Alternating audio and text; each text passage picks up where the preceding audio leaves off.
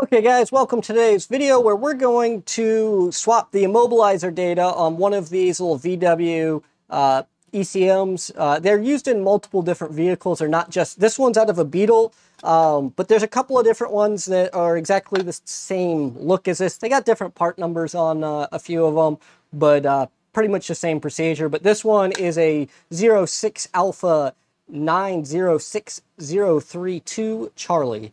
So that's the PCM I got right here that I'm going to be doing the swap to. And all what we have to do is swap this EEPROM over right here. And the tools you're going to need to do this is a hot air station, a soldering station, some flux, and you're going to need a, what is this, a T15 to get the screws off. Once you get the screws off, it's got this adhesive in here to kind of watertight seal it. A little bit hard to get off. The stuff's not a solid RTV kind of thing. It is still kind of goopy. So you don't have to replace it when you put it back up together. You just leave the same goop in there and it'll seal back up. So the reason why I'm doing this is the number 2 injector has a misfire on this PCM. So I got an eBay PCM to replace it, or sorry, these are ECMs. So I got a eBay one for 50 bucks to replace it instead of going through the effort to repair it. The mechanic that brought this to me, he had sent it to another guy 3 times that put these warranty void stickers, which I ranted about recently in another video. But yeah, so they worked on it 3 times and couldn't get it to work. And they replaced, at least it appears that they had replaced the part that I would replace.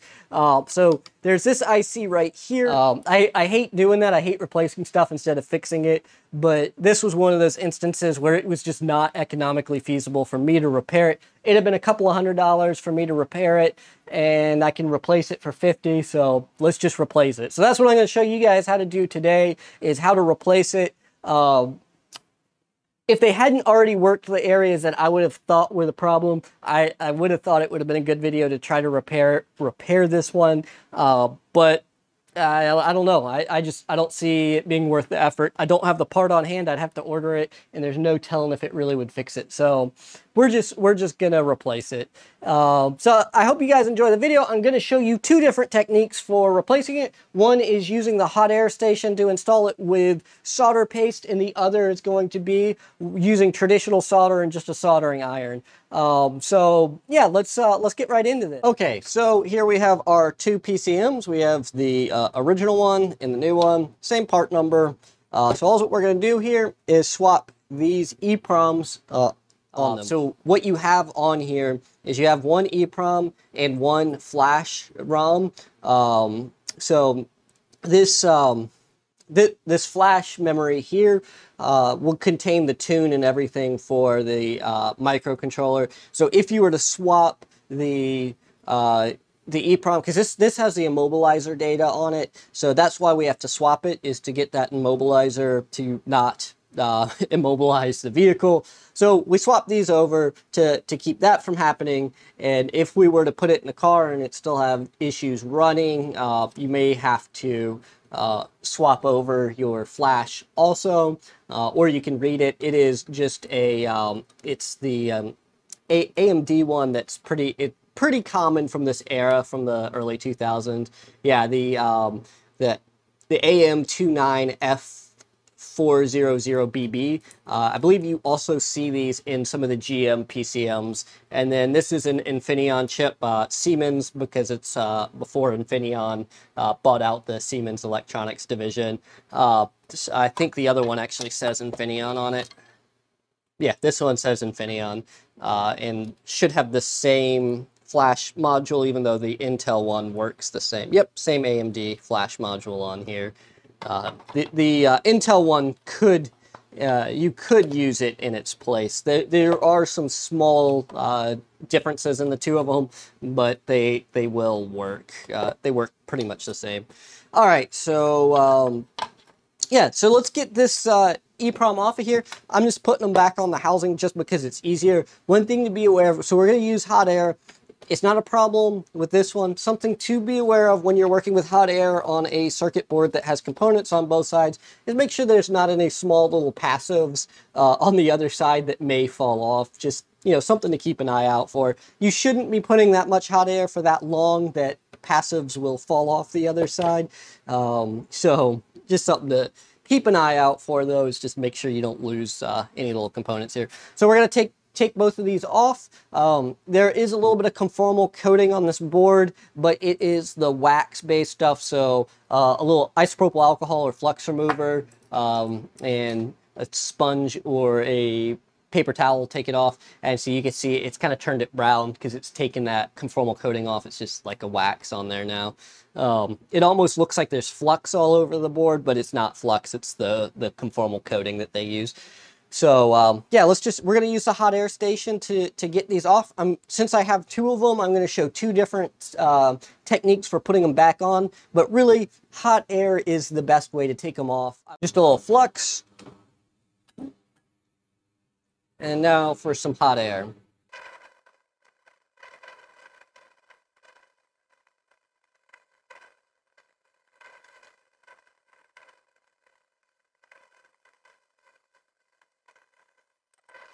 All right, so you may have noticed that when I took it off, I couldn't just jiggle it to see if it was free from the board, and I was pushing on the solder on the pad to see if it was free. It's because these are glued to the board. It's for the pick and place machine when they build them in the factory. That's not something that they're doing to make repair more difficult or anything. They just glue them on there for the pick and place machine. So when they put all the components on there and then run it through the reflow oven or wave solder, I don't know what technique they use on this. I would assume this would have been done in a reflow oven though.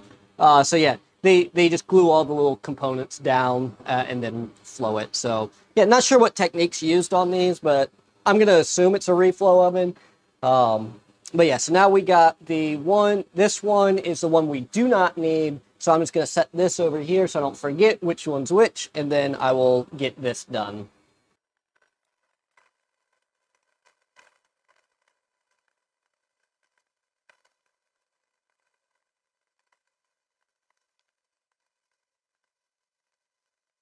Okay, so like I said, I haven't shown it on the channel before, so sorry if you're very familiar with solder paste and this is boring to you, but I wanted to show it, kind of showcase it. I now have a dispenser for using this stuff.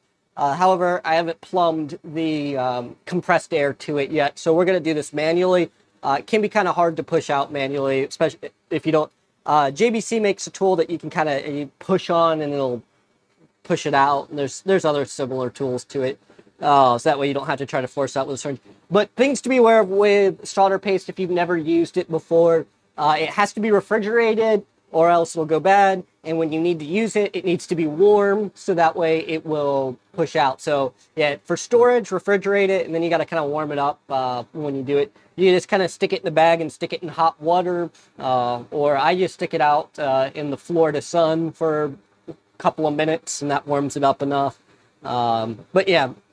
So you're just going to put a little bit of solder paste on there. And by the way, I'm wearing gloves with the solder paste because it is just little ball. This is leaded solder paste, so it's just little tiny balls of lead mixed with flux.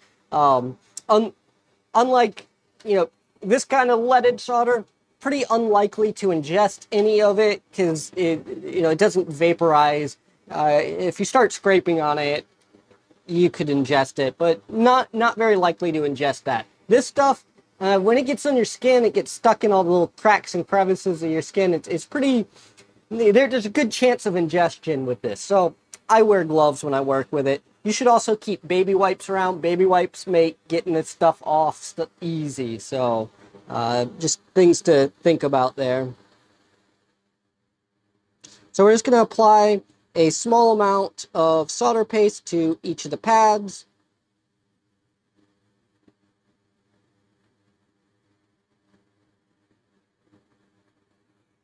And that should be more than adequate.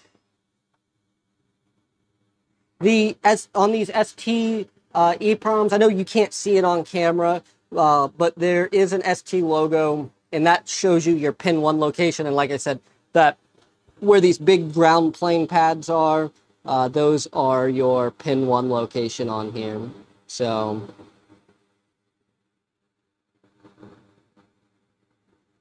there we go. And then we're just going to take hot air.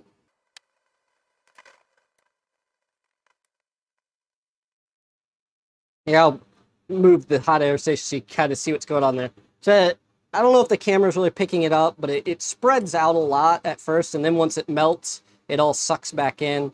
I'm hoping it doesn't suck into that pad right there. There we go. Yep, it worked, right?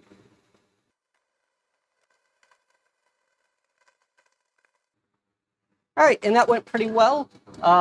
Like I said, it was more than adequate. I accidentally put just too much right there, so I have one small little bridge there, but we're not afraid of bridges. All we have to do, get a little solder wick and clean that up. So I'm going to let that cool down for just a second, so that way it doesn't slide when I go in with the solder wick.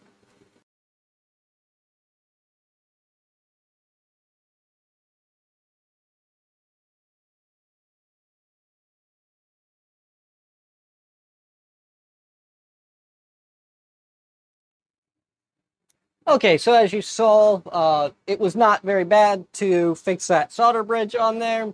And that's the nice thing about solder paste is, you know, as long as you don't mess it up and put too much solder paste on there in the first place, you hit it with some hot air and you're done, or you throw it in a reflow oven and you're done, or hot plate, whatever, and you're done. You don't have to touch it up with a soldering iron or anything. It's nice, quick, and easy. So yeah, that went on there pretty well. That was all user error on that one bridge we had. I just put a little too much solder paste down, which that's the whole reason for having a dispenser, is it gives you that controlled amount on each time you pull the trigger, or each time you pump it, or foot pedal, however yours works. Mine's got a finger trigger for it. But yeah, so user error, I put a little too much on there at first, but was able to come back with the solder wick and take it off, and no problem. So yeah, when you have a bridge, don't worry about it. Super easy to fix. Just get your solder wick up, and it'll clean off. All right, so this is the other one. I'm going to show you another technique for putting on the EPROM. So it's just this one. I don't need to do it, but just figured I'd show it so that way, that way you don't have to go buy this just to do this one job if that's what you're doing. So let's see. Let's get this glue off here again. Okay, so for our other technique, we have to clean off the pads again.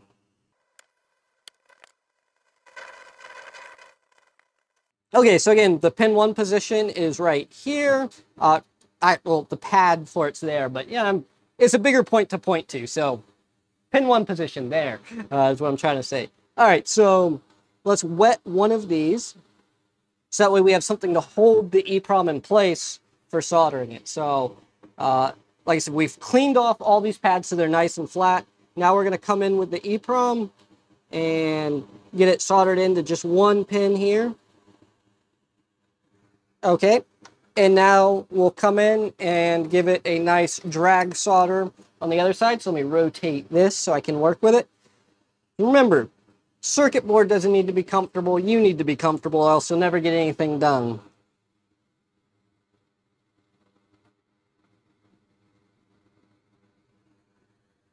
Be gentle with your drag solder. My tip caught it and pushed it a little bit. So let's push this back just a hair.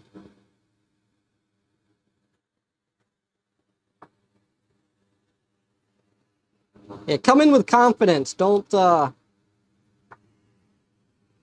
stop midway either.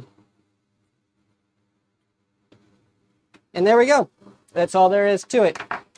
So quick and easy. Another easy technique. And yes, I would say with the 8-pin package like this, just doing the drag solder is the easiest way to do it. If you're dealing with a larger package like this or that, you know, I would argue that the solder paste is quicker and easier, especially once you start getting into large packages like these. The solder paste really comes in and shines. So yeah, I just wanted to show both techniques here. So that's really it for the repair. We've swapped them back over. This one's going to go into the e-recycling pile, and this one's going to go back to the mechanic. So let me get this together. Okay, well, I hope you guys enjoyed the video. I hope you learned something. I know it was a pretty basic repair, yeah, the drag solder didn't go super smooth. I did push the EEPROM at first, but you know, oh well. There's no point in trying to fake the videos and be like, oh yeah, look at me, I get things perfect every single time. You know, we adapt and overcome. You have a problem, oh well, let's fix it and keep moving. If you were to stop and reset every time you had a problem doing stuff with electronics, you'd never get stuff done. So, you know, yeah, with the solder paste, we bridged a thing, but that was a good opportunity to show how to get rid of that bridge. And yeah, we pushed the EEPROM doing the drag solder on there, so I wasn't able to actually finish doing a drag solder. I had to go pin to pin instead. But hey, you know what? It's good to show. You know, it's good to show that we don't always get things right the first time. I rather be honest on the channel and show my own mistakes than to fake it and make it look like I get things perfect every single time. Anyone that's watched my live streams and stuff knows I won't fake it. I won't like cover up the part and be like, oh yeah, things are going good, and then swap it out with another board. You know, I'll just overcome the problem. So I hope you guys liked the video, and I'll see you in the next one.